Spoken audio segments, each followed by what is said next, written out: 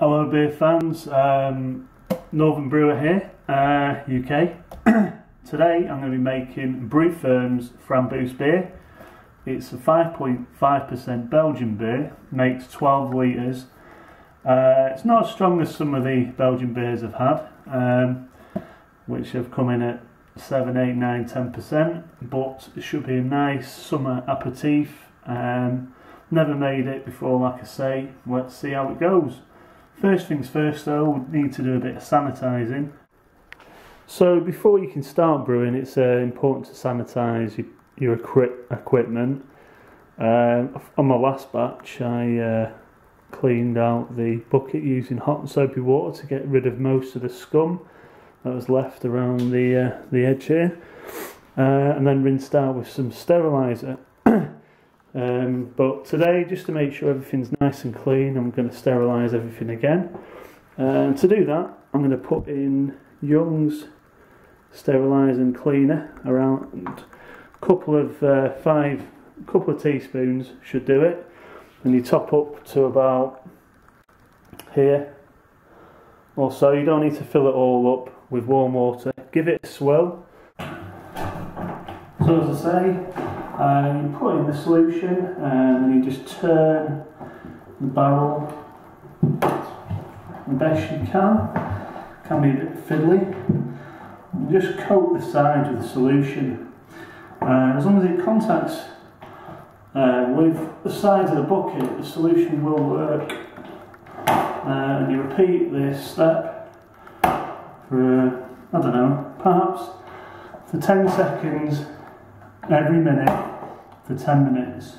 Once you've done, just rinse, empty out the contents, and then rinse the lid and inside the bucket thoroughly with warm water, and then leave to dry.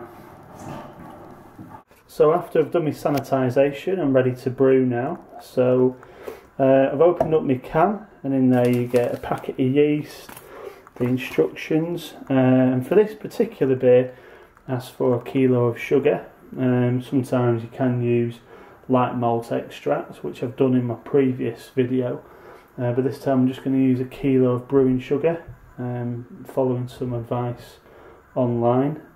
Candied sugar is ideal for Belgian beers, but I've just got standard brewing sugar.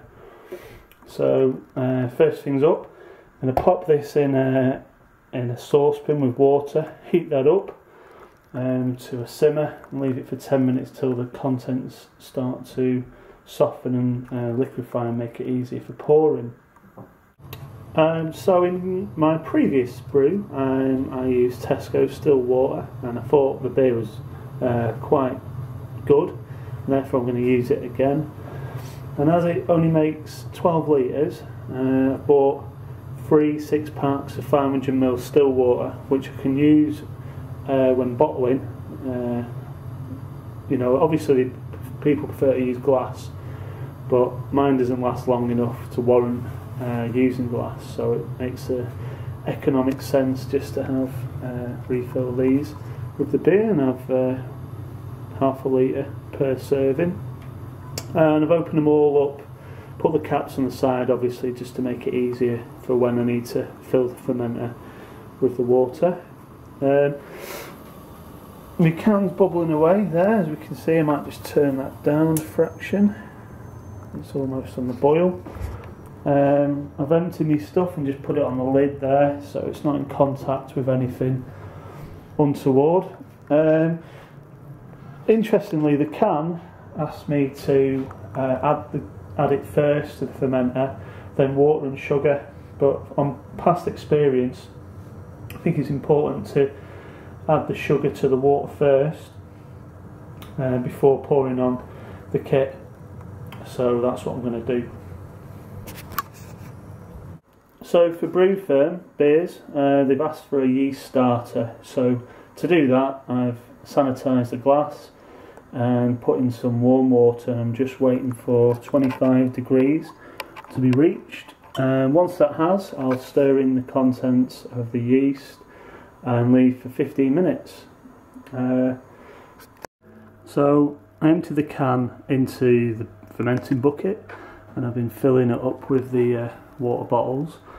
It's about 12 litres needed, and I reckon there's about another litre to go. But I'm thinking about making it a little bit stronger, and just leaving it at the 11 litre mark. The yeast starter is working its magic. It says to leave it for about a quarter of an hour. It's been about 6 or 7 minutes so far. Once that's complete, I'll lob it in here, and then I'll put the airlock on, bit of water, seal it up, and then it needs to be kept warm. So I've got this box that I took from work. I'm going to dump it in there and surround it with all this bubble wrap to try and keep it as warm as possible, and hopefully it'll be done and fermented within 10 days, and the gravity should be about 1.010 when it's complete. So I'll just keep testing after about a week until I get to that point, and then ready for bottling. Cheers.